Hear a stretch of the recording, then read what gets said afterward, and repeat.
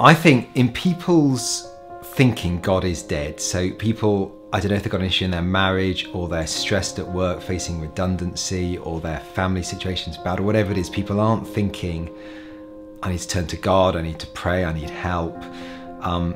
So God's not on their radar screen.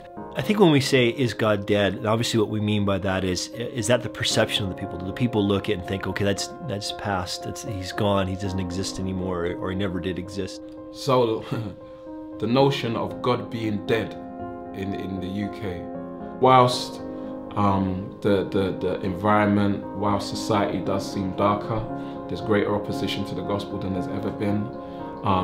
You know, we recognize where sin abounds, grace much more abounds. I think there's some of maybe the cultural assumptions that might be moving toward God is dead. Some of those things are backfiring, and people are beginning to ask questions, which is there's almost a plowing of the field that's happening right now. Perhaps there's a sense in which we need to, when we say let God die, of course we don't mean it in that literal sense, it could be quoted out of context here, but let the way we have presented God, perhaps as a harsh judge, perhaps as a very distant figure, whatever it might be, that narrow and unhelpful understanding of God perhaps is something that has to be allowed to die so that God can again speak in truth and in power.